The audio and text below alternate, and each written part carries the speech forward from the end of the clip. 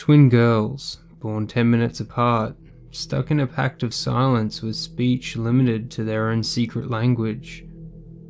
These twins would experience traumatic events and countless attempts at therapy while under the belief neither could live a normal life if the other remained alive. By their late teens, they would find themselves admitted indefinitely to a high-security mental hospital, housing murderers and serial killers such as the Yorkshire Ripper. This is the story of June and Jennifer Gibbons. Identical twins June and Jennifer Gibbons were born on the 11th of April, 1963.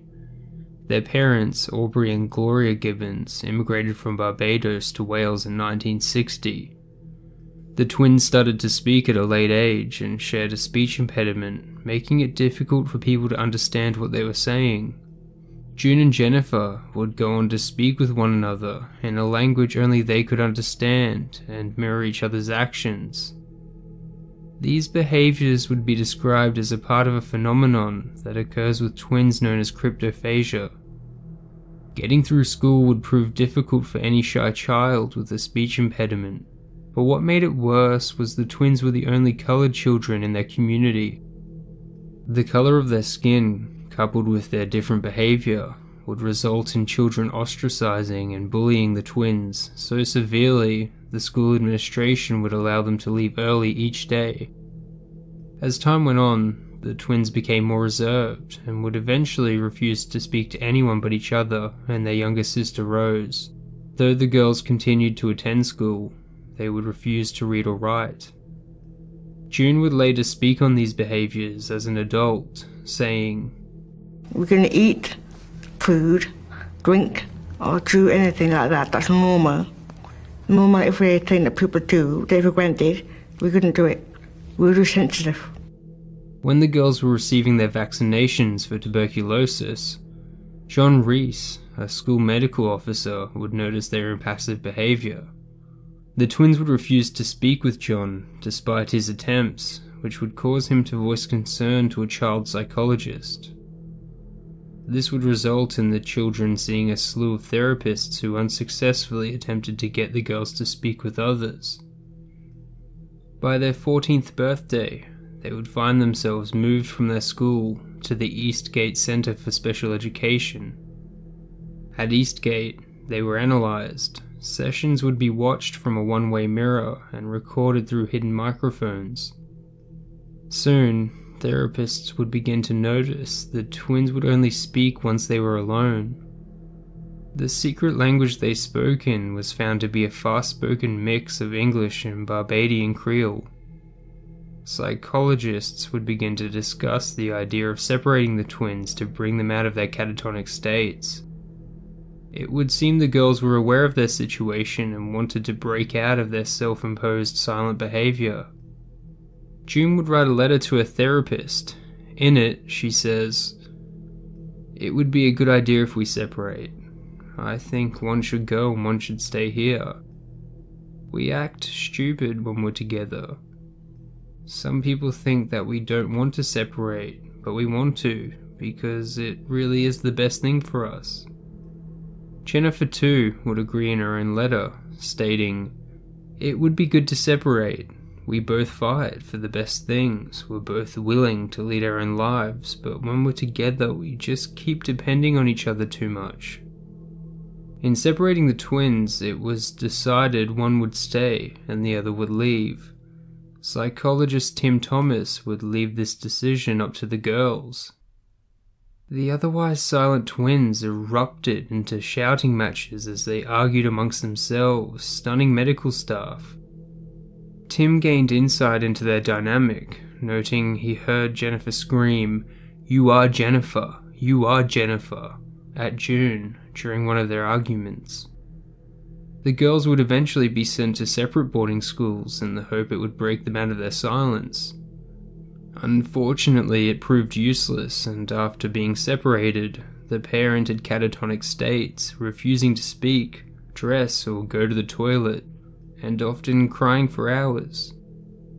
The separation would come to an end as psychologists exhausted methods to try bring the girl out of such states. It was a dire situation. Tim Thomas expressed concern if they were unable to help them as children, an adult psychiatrist would diagnose the twins as schizophrenic and have them incarcerated. As an adult, June Gibbons would recount this time. We wondered where we'd end up. We wondered what would happen to us if we didn't speak. Because when we were 16, we were in our bedroom, and we weren't mixing like other teenagers, going out, nightclubbing, and going to discos. So we wondered where we would end up. At 16, the girls would drop out of school and sit in their room, spying on the outside world through binoculars, creating elaborate plays with their dolls and writing. Both twins were avid writers, creating plays and stories as well as writing to pen pals all over the world. Attempting to learn how to communicate with their family, the twins would pool together their unemployment benefits and purchase The Art of Conversation, a course on communication.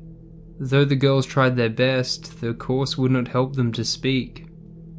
Defeated but still wanting to contribute and make their family proud, June and Jennifer would turn their sights to their passion of writing in the hopes of becoming novelists. June would write a novel titled Pepsi Cola Addict.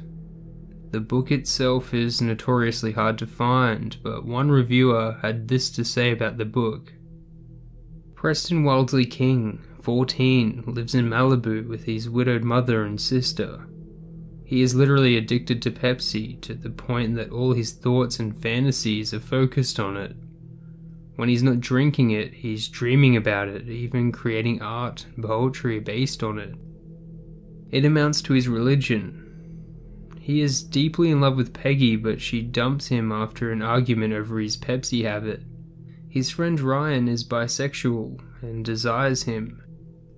His math tutor seduces him, and when he's sent to juvie after robbing a convenience store, mesmerized by a crate of Pepsi of course, he sits down and drinks some instead of running. He's molested by a guard. Preston's choices and misfortunes are chronicled with that distinctive Gibbons flair, full of elegant metaphors, quirky slang, and over and undercurrents of emotion that take on a life of their own. Jennifer would write The Pugilist, a novel about a desperate physician who kills the family dog so he can use its heart to save his child. After the transplant, the dog's spirit would live on in the child and exact revenge on the father for killing it. She would also release Discomania, a story about a young woman who discovers a local disco that incites its attendees to incredible violence. Unfortunately, I was unable to find any reviews for these books, but what I did find were a few lines from Discomania, from the documentary Silent Twins. They read as following. There were teenagers all around, jumping on top of each other, pulling anybody to the floor with salacious frenzy. They screamed loudly to the music, pulling out blades and stabbing their best friends to death. These books would never be picked up by publishers, and at the age of 18, the girls would decide to venture out of their self-imposed prison. 2 American boys had caught the attention of the twins at Eastgate. The boys were known to have committed arson and theft. Despite this, the twins fell in love with them, dressing up in clothes and makeup and visiting them every day. The girls believed this love was reciprocated and were introduced to a world of sex, drugs, and alcohol. As an adult, June would recount this time by saying, I felt like a release. Okay, we speak now and be ourselves. Lose our inhibitions and be ourselves and come out and speak properly and laugh and talk like normal teenagers. Psychologist Tim Thomas, who had also worked with the boys, described them as very destructive and damaged individuals, expressing fear the boys would have bullied and taken advantage of the twins. Though the girls' newfound love had them leaving the house and speaking, it caused the girls' already complicated relationship to strain further as they fought for the boys' attention. Jennifer would write in her diary, I'm not ashamed to say I tried to kill my sister. Things got out of hand. I did not succeed in strangling her with the wire to the radio. I'm sure she wanted to kill me too. I have a grave feeling she did. June would also recount a time she had tried to kill Jennifer. No more fighting, no more arguing. Get it over with. I pushed her in with her and I pushed her 100 times. I said, right, go on, die, go and die. As the summer came to an end, June and Jennifer learned the boys were returning to America, and after their departure, the heartbroken twins would return to their room of solitude. Though this would not last, and by 1981 they would begin to commit acts of vandalism, petty theft and arson. On one night, June and Jennifer would go as far as to burn down a tractor store. Police would track them down and get a hold of their diaries, in which both girls had written about committing the act of arson. Soon after, they would find themselves in Pucklechurch Remand Centre. While at Pucklechurch, the twins reverted back to silence but would scream and fight with each other when paired in the same cell. Once separated, they would enter such a state that the staff would reunite them. Once reunited, the cycle of fighting would continue, baffling Pucklechurch staff. Psychiatrists would find the only way to communicate with the twins was to use an internal telephone. Jennifer would tell them she heard voices, had visions, and wanted to kill June. June would also allude to killing Jennifer and describe herself as sensitive, able to pick up on people's moods, and speak about having premonitions. During these conversations, it was revealed that they had not properly spoken to their parents since their early teenage years. The adult psychiatrists would label the girls as schizophrenic and diagnose them with their psychopathic personality disorder. After spending 7 months in Pucklechurch Remand Centre, the twins would undergo trial. The trial was over quickly, with the defence only bothering to call one witness. What Tim had feared when the girls were children came true. The result of their trial was an indefinite sentence to Broadmoor Hospital, a high-security mental health hospital. At only 19 years old, the twins would be the youngest ever inmates admitted and share the hospital with murderers and serial killers such as the Yorkshire Ripper, Peter Sutcliffe. Unaware of the grim reality of their situation at the time, June would say, "We thought Broadmoor was going to be like paradise." The twins found wards loud and crowded and continued their refusal to speak for 2 more years. As part of their treatment, June and Jennifer were routinely tranquilized and given antipsychotic medication. They would, however, overcome their shyness and begin to speak freely. Though despite their progress, year after year, the twins would be denied release.